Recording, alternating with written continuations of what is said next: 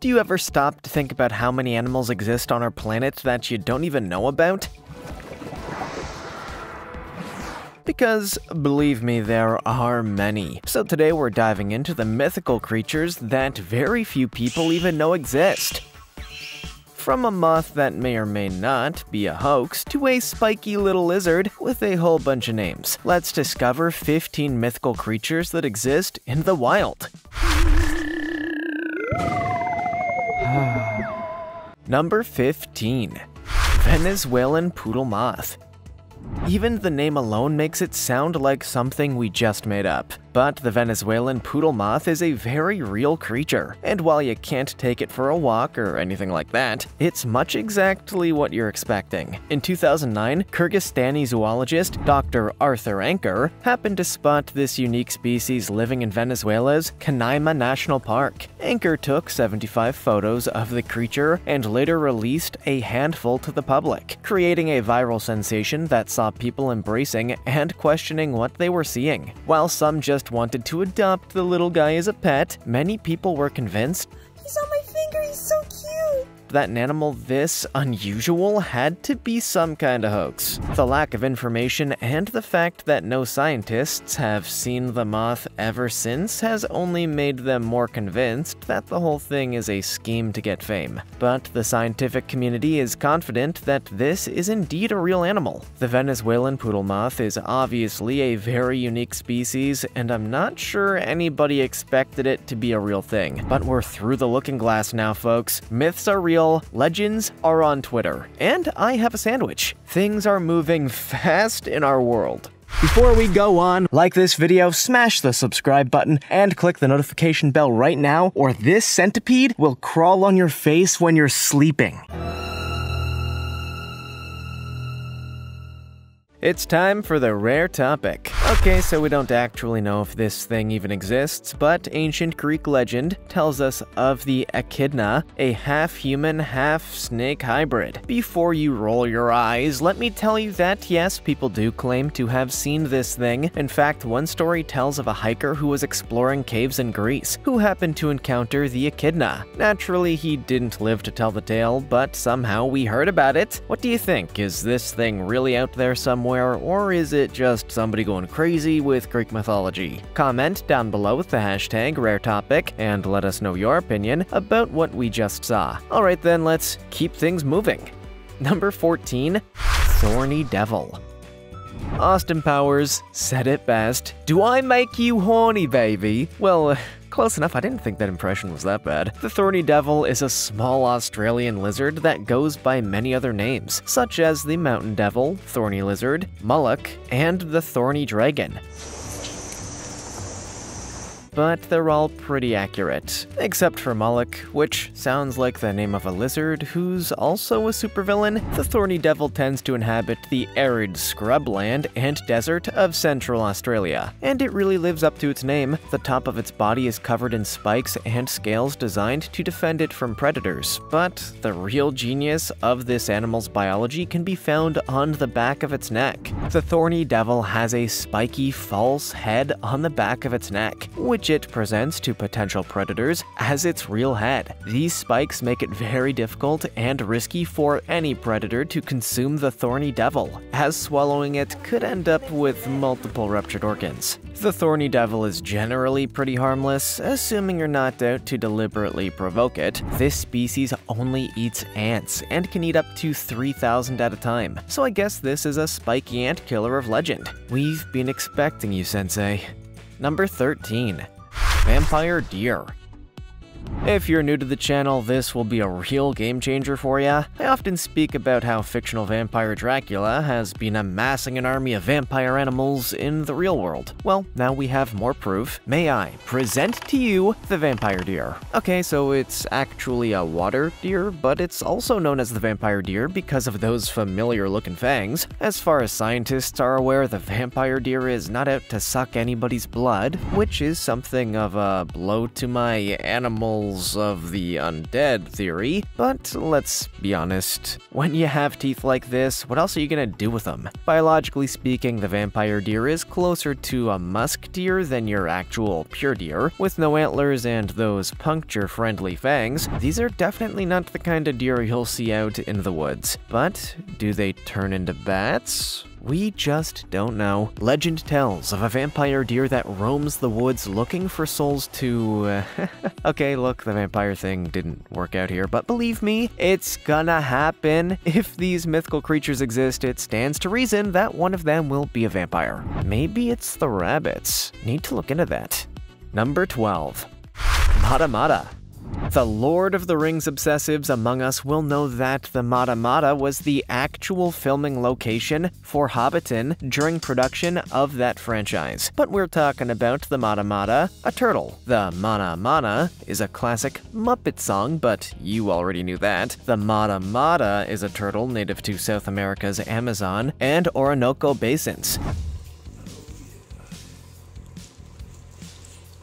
Their natural habitat is among the leaf litter at the bottom of shallow streams, with which they easily blend in. And yeah, they are generally considered to be the weirdest turtle ever. In fact, the turtle's name Mata Mata translates to kill kill in Spanish, which is probably the ancient people's reaction to seeing one of these things. To modern people, however, they're actually pretty cute and funny looking. You could easily believe that this little guy was around millions of years ago, probably around the time Godzilla was roaming the earth. For an animal that looks like a piece of tree and a pile of leaves, the Mata Mata is surprisingly adorable, and like pretty much all turtles, they like just hanging out and doing absolutely nothing.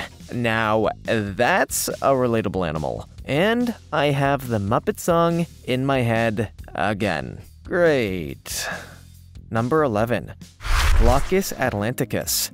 Okay, I know it sounds like some kind of witchy spell designed to blind the people of Atlantis, but please get your expectations under control. This is a sea slug, and one told of in ancient myth. Probably, I'm not familiar with ancient myths. The Glaucus atlanticus is a unique species of sea slug that has to be seen to be believed. With an impressive collection of defense tactics, this is a creature that goes to great lengths to protect itself against potential predators. In one case, the creature will float on its back, showing off its colored underbelly to predators in the air above. The bright blue color is smartly disguised by the ocean waves, meaning those airborne predators can't see anything.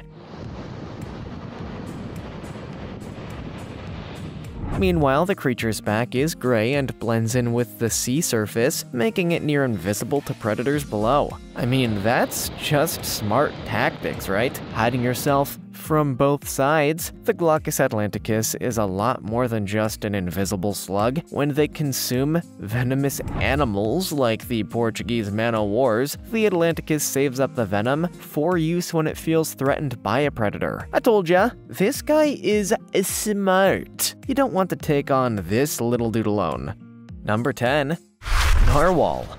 Our planet has spent so long debating the existence of the unicorn that we forget that there's a unicorn living in our oceans. The narwhal is basically the unicorn of the sea, a whale-type animal with a huge horn protruding from its head. Can it grant wishes? I have no idea, but it doesn't mean I wouldn't try. The narwhal can weigh up to 4,200 pounds and can be as long as 17 feet in length. While we don't know a whole lot about the unicorn, I have a feeling it won't come close to either of those measurements. The narwhal spends its life in the Arctic waters of Canada, Greenland, Norway, and Russia. And it's not common for the narwhal to spend up to 5 months living under sea ice. Well, I guess mythical creatures have to endure some mythical conditions, right? Narwhals mostly tend to feed on fish, like Greenland halibut, Arctic and polar cod, squid, and shrimp. Basically, if they were capable of living on land, you'd find them at your local all-you-can-eat seafood place. While the unicorn continues to be MIA, the narwhal is about as close as we'll ever get to a mythological horned being anytime soon. So, kids, don't ask for a unicorn for Christmas, ask for a narwhal. Number 9. Lowland Streaked Tenrec.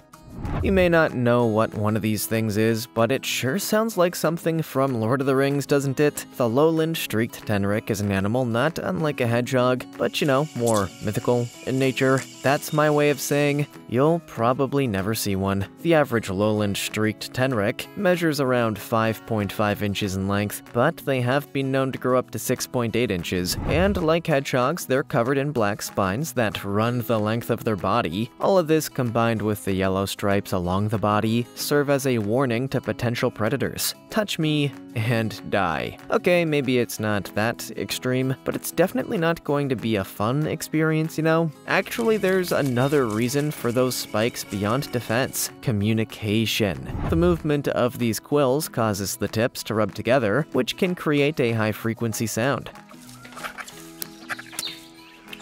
That sound can communicate between a mother and her young, or it can be a warning to predators. Either way, it's pretty cool. The lowland streaked tenrec is probably not going to turn up in your neighborhood anytime soon, but if it does, make a high-pitched noise and see if it speaks to ya. A real-life Dr. Dolittle could make a fortune. Number 8. Bald Wakari. There are many species of monkey out there in the world, but none like the bald ukari. Native to South America, the ukari is immediately identifiable thanks to its bald head and bright red face. And yet despite this standout appearance, they're incredibly difficult to find. Ukaris are not like other monkeys. They have surprisingly short tails that cannot be used for grabbing,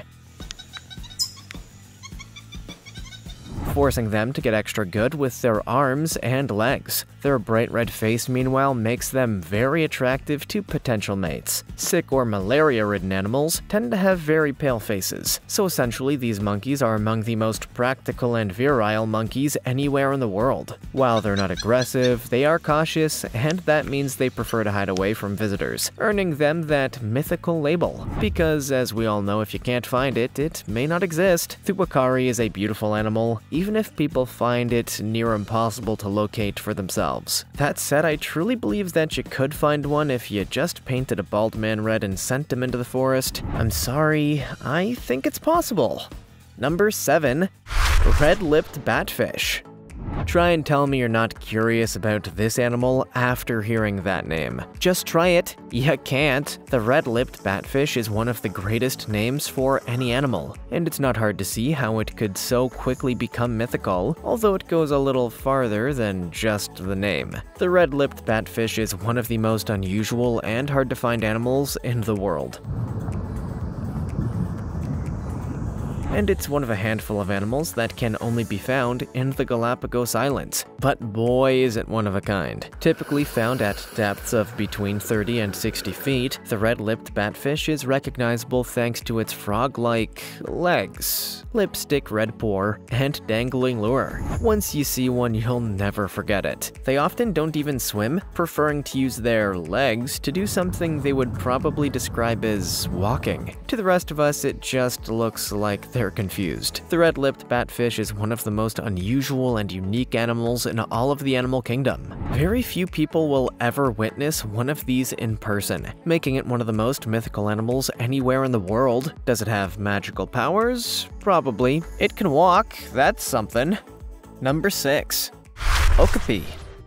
Mythical creatures are, by their very nature, elusive. It doesn't matter how hard you may go looking, you'll probably never encounter them in the wild. The okapi is one of the most elusive animals, a trait not helped by their rapidly dwindling numbers. The okapi is native to the Democratic Republic of Congo and is one of Earth's oldest mammals. Commonly known as the forest giraffe, the okapi lives and breathes the forest. Unfortunately, out-of-control deforestation and poaching and other man-made problems have caused a significant decline in the okapi population. In the last 15 years alone, the number of okapi population walking our Earth is believed to have been cut in half, which means they're fast becoming much more than just mythical, they're approaching legendary status. Pretty soon they'll be next to impossible to find. Won't somebody please think of the okapi? Like giraffes, the okapi is a beautiful animal. To lose one of the Earth's oldest mammals would be a real shame, even if it does give us another topic for our eventual legendary animals you'll never see list. For now, however, you can chalk this up to just another mythical creature who is still with us. You love to see it, only you don't see it because,